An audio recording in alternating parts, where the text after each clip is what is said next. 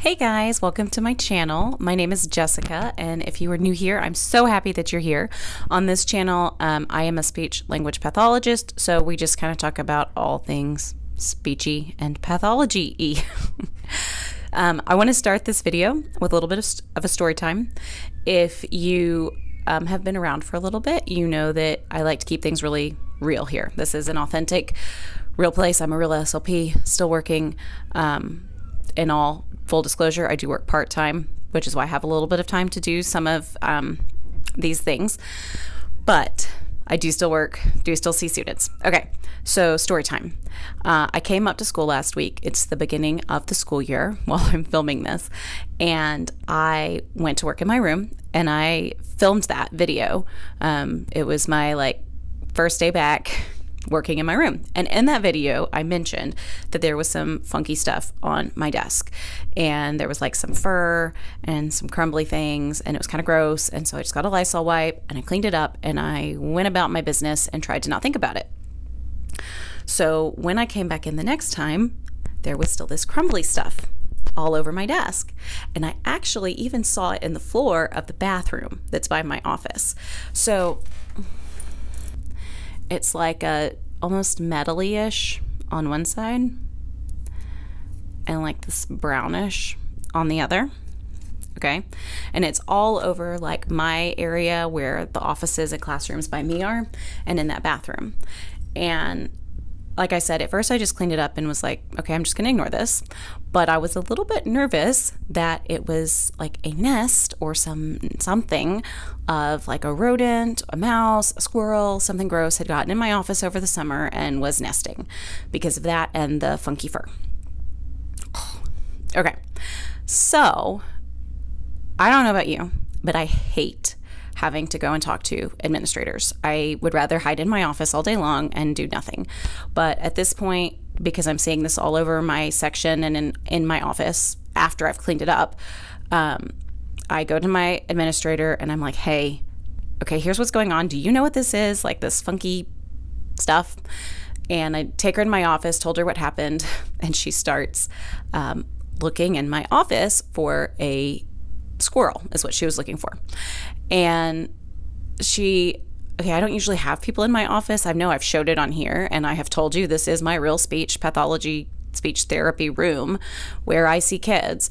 And it's not super clean because I don't want to keep all that stuff at home. So I keep it up here, and it's kind of cluttered. And so I was kind of embarrassed that she was poking in all the corners of my speech room where I have stashed all of my therapy materials and my books, and it's really not organized because who has time for that? Okay, so that's the story. Because I was so embarrassed that my administrator was poking around in the corners of my room looking for rodents, I decided to clean my office today. Well, mostly just my junk corner. So I'm going to take you along for a ride as I clean out my junk corner, and we'll talk about some stuff. And I also wanted to say that we did figure out what the funky aluminum-y brown stuff is, and it turns out that they had the air conditioners worked on, the air ducts worked on this summer, and all of these papery things are flying out of the vents when the air turns on. So that's why I don't know exactly what it is. Hopefully I didn't just touch something really gross. But it is not a rodent in my speech room. It is gunk coming from the air conditioning ducts, and I'm guessing that the fur came on my desk also from the air conditioning duct because there is an air duct right above my desk. So all that to say, because of that, I am cleaning my speech room today, and I'm taking you along with me. So have fun, see my junk, and let me know below. I would love to know what your junk corner has in your speech room and when the last time you cleaned it out was. So drop a comment letting me know that, and I will start cleaning.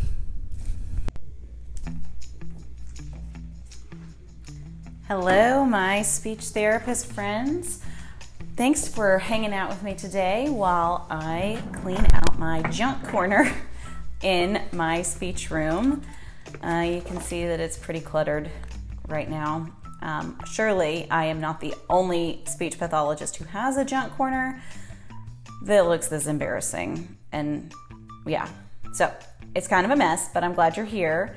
And instead of just kind of like talking about what I'm doing as I'm filming it, I thought it might be interesting to share a little bit about my speech pathology journey, because we are starting a new year, a new school year at least. I'm filming this in August, and I kind of wanted to just reflect on growth that I know I have had as a speech pathologist. And as I'm kind of sharing my stories, I want you to reflect on your growth as a speech pathologist and think about how you've gotten a little bit better every year. I know that growth is such an important thing. That's how we get better. You know, we come out of graduate school and we start as a CF and we know nothing. We think we know things and maybe we don't know nothing. I mean, that's not true. And, you know, sometimes maybe we come out of graduate school and we think we know everything and are in for a very rude awakening, where we kind of realize, ooh, I actually don't know as much as I thought I did. And that's okay. That was probably me, to be perfectly honest. I have humbled a lot. I think I've talked about this in some of my other videos, is how I was probably a little bit more arrogant than I should have been coming out of graduate school and becoming a CF.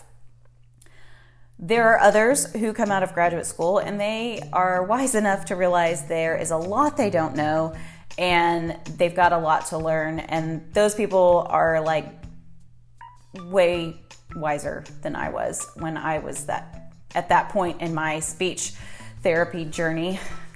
I feel weird calling it a speech therapy journey because it sounds like a health journey, but it is a journey. And just like, you know, kind of like being on a health journey or a wellness journey, speech pathology is a journey. We are constantly learning and getting better and adapting. So I wanted to kind of go through a few things. I have been a speech pathologist, I believe this is my 11th year I'm starting right now. I could not think of 11 things I learned over 11 years. But I have actually reflected on this every year on what did I learn this last year? What was I being taught, you know, or what was I just kind of naturally happening in my daily life that I learned and got better at? Okay, so the first year is kind of obvious. That would be learning just the basics of how to do an evaluation by myself. You know, things like writing the goals, things like getting students to pay attention, things like being efficient during my evaluation, not just looking at the protocols, but also looking at non-standardized forms as well and getting better at that whole process. And then I also was getting better at the same time at therapy. Because again, therapy is, I remember learning in graduate school, it is a science and it is an art. And it truly is, because we have the science that we are trying to apply, you know, the evidence-based practices and all of the, you know, official data-driven stuff that's just kind of shoved down our throats all the time. And then there's the art of how do I get a child to pay attention to me and what I'm doing? How do I get this child to do what I want them to do? And I really was just learning the fundamentals. Like, there was nothing glamorous, beautiful. I did a lot of flashcards. I did a lot of drills. It was not super fun, but I also think that's fairly standard, at least when I started as a therapist, because that was right as like TPT and all of these things were emerging, that we didn't have influencers or Instagram or YouTube videos. We had our mentors, like our supervisors, who were not around all the time, and whatever we learned in graduate school, and then we had ourselves. And if you had a bad supervisor, like I mentioned in one of my videos about my CF experience, which I did have a bad supervisor, I had one who was great and one who was not, then you're really on your own. And so I really, that first year, it was just me really kind of taking in everything and getting better all at once. The next year, I feel like as I continued to get better at doing these evaluations and doing therapy, I got better at report writing. I actually feel like I'm a pretty good report writer, and some days, if I'm in the right mood, I actually really like to sit down and write a really good report. And my parents who work with me get very, very detailed reports that have, as much information as I can put in them. And I actually focus on my reports on making it very parent friendly instead of, speech pathologist friendly. I really want it to be parent friendly. So I would say I spent another year getting really good at writing reports. I was put that second year, actually technically it was my third year, on an autism evaluation team for my district. And I also, the next year after that, was put on an early childhood assessment team. And I loved it. I love assessing students. And I loved writing those reports. I would have a whole day. I would turn out the lights in my office and I would just write reports. And I may do a video on that at some point on my tips and tricks for writing good evaluations so that you don't fall behind. The next year, or maybe around the same time, I also was placed in a classroom that was for students with autism. It was a kindergarten classroom, and it worked on having some components of a self-contained classroom, but also helping to push them out into gen ed when they were able to. And the teacher in that classroom was amazing. She was one of my best friends. I hung out in that room anytime I had free time. She was great, and she taught me so much about working with kids with autism. And I will never be able to repay her for how much she taught me for managing behaviors. And I've always loved neurodivergent and autistic individuals. Since day one of graduate school, I've loved it. But she was just phenomenal. So I had a lot of time where I was just kind of learning the ropes as a speech pathologist, as a new speech pathologist. And then as I got further into this speech pathologist journey, I started to gain more confidence. And one year, I really feel like I spent a lot of time just improving my confidence in my interaction with parents. And not just I really would hide from parents in my office. I did everything I could to avoid parents. If I saw one walking down the hallway at school, I would run into the bathroom, or I would hide in my office until they passed. And I don't do that anymore. And I would dread phone calls. I was so scared of them. Or I would dread IEP meetings. But I have gotten to the point now where I actually kind of enjoy talking to parents and showing them, hey, I can help you. Let me show you how I can help you. Let's make a plan together. Let's work together. We really are a team, and I want to be part of a team with parents now. So there was a whole year of just growth and confidence. Part of that it evolved from this confidence with parents, and I probably spent another year developing this, was parent communication and getting better at writing more details in my progress report. But also I created some parent handouts and I created speech folders, and I got really good at letting parents, giving them suggestions of things to work on. And I get such good feedback on these handouts that I made. And I wish I had made them during COVID, because they would have been so helpful at that point. But I didn't have them during COVID, so I made them after. And they just really are great at summarizing for parents. Okay, here is a speech therapy tool that you can use. Here is a strategy. Here is how you do it. Here's what it looks like. Let's reflect on how we can do that in your daily life, how you can implement this speech therapy strategy in your daily life. So I spent a whole year developing those and getting really good at explaining to parents how they can help their child at home. And then the next year, I got really good at lesson planning. I'm going to be really honest with you. I hate lesson planning. I've always hated it.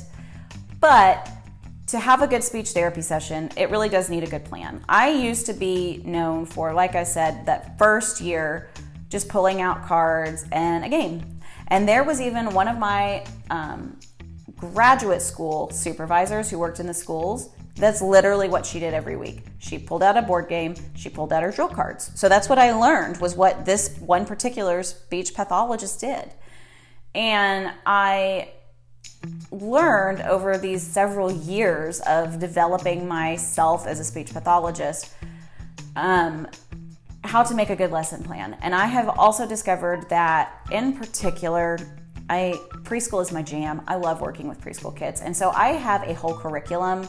I don't know if curriculum is the right word, but it's 36 weeks of themes that were made for my preschool students in mind. And I did a video on that a couple weeks ago too. And you'll see all year long as I'm showing you what is going on in my speech room that I use these themes every week. So they're done, they're prepped. I already know what themes, what sequences, and what I'm generally going to be targeting as already. And I've made copies of them and I've put them in my little paper thing and they're ready to go. And I don't have to think about it anymore. I will get into each therapy because remember, each therapy session is an art and a science. So I will adapt it to whatever my student needs, but I've got the themes planned out already and I've got my books planned out already, and it is one of the most helpful things I ever created. Okay, but let's talk about this year. What do I want to work on? What goal or what lesson have I learned, I guess, from last year that I want to carry forward into improving this year as a speech pathologist? And it's documentation. It's not glamorous. I had a situation come up recently where I was regretting I had sufficient documentation, but I was regretting that I had not organized it well. I had maybe not been as thorough as I should have been. And so I'm setting a goal for myself that I really want to do better about being really thorough with all of my documentation, not just sufficient, but enough that should I ever need to go back, because this situation had happened years ago. But if I should need to go back years ago where I don't even remember the details anymore, everything will be waiting for me to pull it back up and I can refresh myself and have it ready to go. So those are some things that I have learned over the years as a speech pathologist, and that is what I'm going to be working on this year. I would love to hear if you have anything that you're working on, or maybe a lesson that you learned last year or something you plan to improve on this year. And if you want to leave me a comment, I would have so much fun reading that, and other people would too. It would be so helpful to all of us to see what we could grow in. So with that, I am going to say thanks for watching me clean my room. I hope you enjoyed a nice cleaning video and enjoyed listening to me chat a little bit. And I will see you in my next video real soon.